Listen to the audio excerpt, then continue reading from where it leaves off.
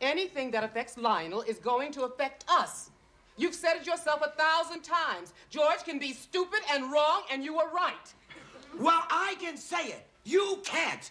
A friend should be able to say anything to a friend. Well, a friend who would say anything like that is no friend of mine. Is that the way you want it? Is that the way you want it? Now, calm down. It's not worth breaking up over Crazy George. Hey!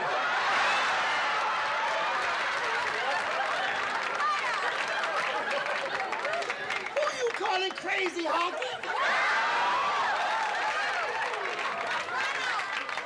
Don't call me Honky. Why are you so sensitive all of a sudden? He's not the only one. How would you like it if I called you nigger? You call me nigger. That's no worse than Honky. You're right. Nothing's worse than Honky except being married to one. That tears it. Come on, Tom. I'm getting out of here. Good. Yes, let's go. Oh, we've tried to be friends, but never again. Promises, promises.